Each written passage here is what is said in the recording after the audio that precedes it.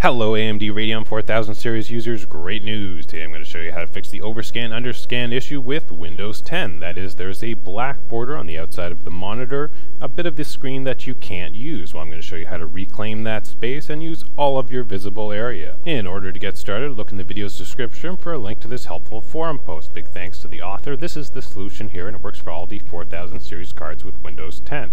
The first thing we're going to need to do is open up the registry. So you can go to your search Contra thing here and type in regedit. Now this will allow us to open up the registry. Once you've done that, click enter or click on the link. And here we are in the computer's registry. Now the first thing we're going to do is create a backup because you don't want to screw anything up in here. First off, go to File, Export, and it'll save a backup in the default location of your document. So just call it whatever you want. I've already got a reg backup. Make a second one or first one if you need, but make sure you have one. Once you've got it, click Save. Once our registry is all backed up, we're ready to go to the first step. Now we need to locate the file to modify. Now I'm just going to follow along in the post here. Here is the location that we need to currently find.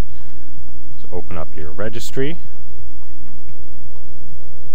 And we're going to go to Local Machine, System,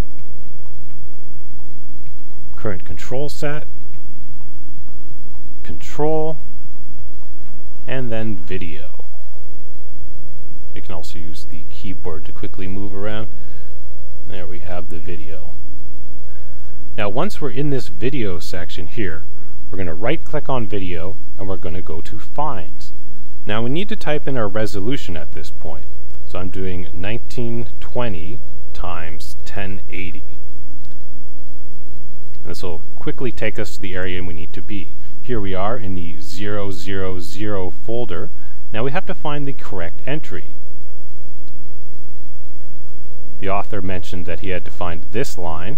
You'll be finding whatever line corresponds with your registry. So basically you want to look for this first bit here and correspond that with your resolution and refresh rate. Scroll down in the list here. Actually, you can expand this a little to make it a little easier. That one makes it a little clearer there.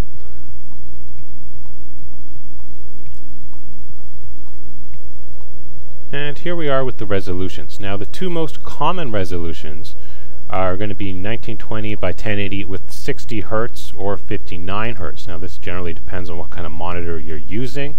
I'm doing this on an older plasma television, so I'm actually doing a 29 and 30 Hertz, but we'll do the 60 Hertz just to show you how it works. Now once you've found the entry, you'll need to modify it. So find it, select it, right click on it, and go to Modify. Now here's one by default. Simply go in, backspace any entry that has a number, one backspace, and then replace it with a 0. Hit 0 once. So do this for any entry here that has any numbers and just change it to zeros. Once more over here.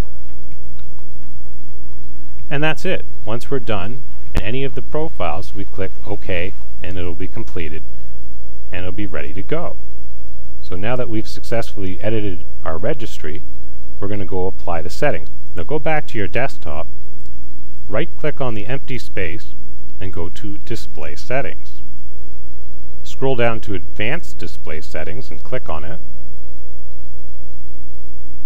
Then scroll down to Display Adapter Properties here at the bottom of this next menu. Click on that. And you may need to minimize this.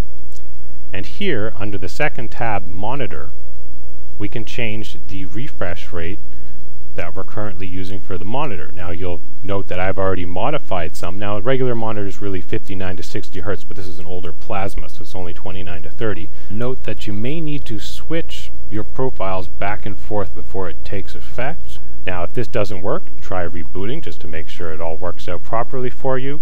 If it doesn't display properly, there's any kind of error, you can simply go back into the registry, go to File, Import, and then load up your backup by clicking Open. So if you have any issues, if this screws it up, makes it worse, just go to your backup and restore that. Anyways, this worked perfectly well for me on several monitors I was using. They're all home theater PC systems. I hope this fixes your problem for you. Please like the video and subscribe. Thanks for watching, everybody.